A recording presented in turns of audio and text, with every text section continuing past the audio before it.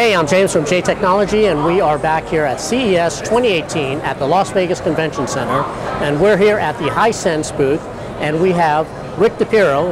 You probably remember him from a couple years ago, and he's going to go over the new 100 L8D projector. Yeah, well, it's a laser TV. Okay, laser TV. And it's good to see you, by the way, James. You too. We watch that channel of yours. It's awesome. Oh, thank you. Mark's behind the camera. He's cool too.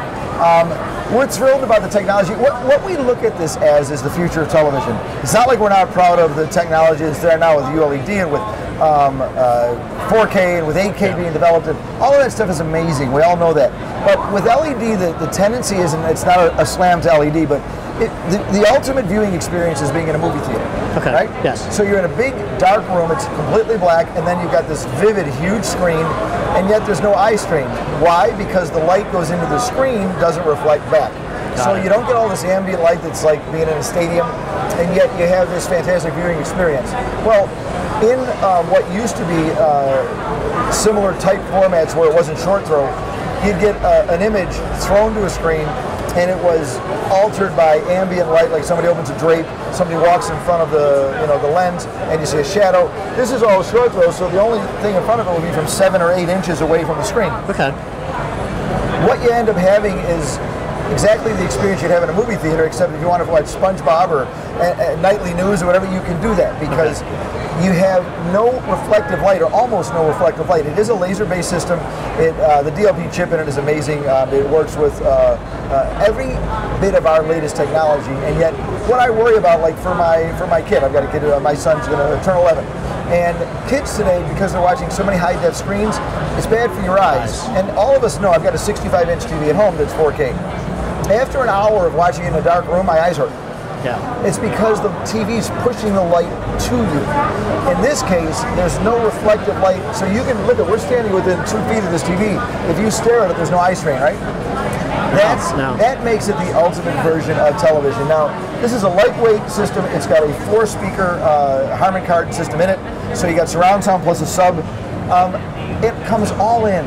You hang the screen, which is not light, that's like 50 pounds, but you hang the screen, you put this down, calibrates itself with focus and all that stuff. You just move it to the distance you're supposed to, and you've got the best possible picture. Look at all the ambient light in this room, and yet there's a great picture on the screen. It's clear, there's no, you don't get any of the latency that you would get with something that normally doesn't run in 4K or in this type of image. Sometimes units like this in the past would have had a problem with motion glitching or with latency, or there's none of that here. It's flawless, it's perfect. It's clear, it's very clear. And the greens are green, the blues are blues, the reds are reds, the blacks are black. You know, it's something we're really proud of. And I've been lucky enough, as you know, from when this was first introduced as a prototype, 4 years ago, to show this. And then we got the little Oscar thing for the best of show, whatever it's called, the CES guy. And now to see it at market. It's actually on the market right now, so go get one. It is an amazing thing. And then we've got our prototypes for an 88 and an 80-inch. Okay. So using similar technology, it's almost the same. So I noticed with the audio, last year the speakers were separate from the projector. What other features are different from this model and last year's model? Well, if you remember, the one we were showing as a prototype last year was the 4K. Okay. The one we showed as the show winner was the 1080. So that was just HD. Now we brought the one on the market as 4K. So that's a big difference. You know, that shows you, and you can see it in the brightness, the brilliance of the clarity, the contrasts. It's just, and we're running the color gamut is Rec 709, so it's high level of perfection. I mean, we're dealing with the best of the best. Super fast processor, 25,000 hour minimum life expectancy. So power hours. You run this a couple hours a day for 7 days a week, and it'll last you over 17 and a half years with no trouble. Wow. Someone said today, well, how much would the replacement cost? It's like, who cares? We'll be hovering by then. I mean, exactly. It's a lot of years. So I'm thrilled because I've been watching this thing. You know, I wanted it to come to markets, and I just got to convince my wife, maybe you can help me. That I need one.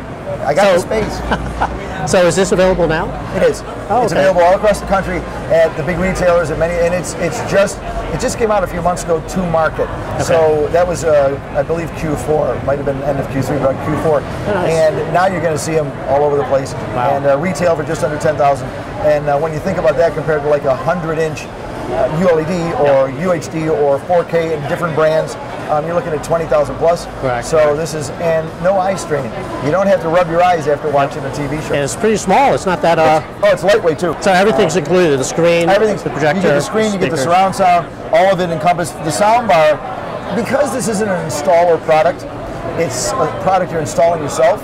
We're going to make it as simple as possible. So having the built-in speaker system and the surround sound with the amp, you don't have to worry about having to connect the sound bar to your wall. Okay. It's bad enough you got to put up a screen, which is no big deal, but then you got to match the sound bar to the so it's all in here. Okay. Well, thanks, Rick. Great to see you. You too. Let's not make it 2 years next time. Nope. See you next year. Mark, thank you.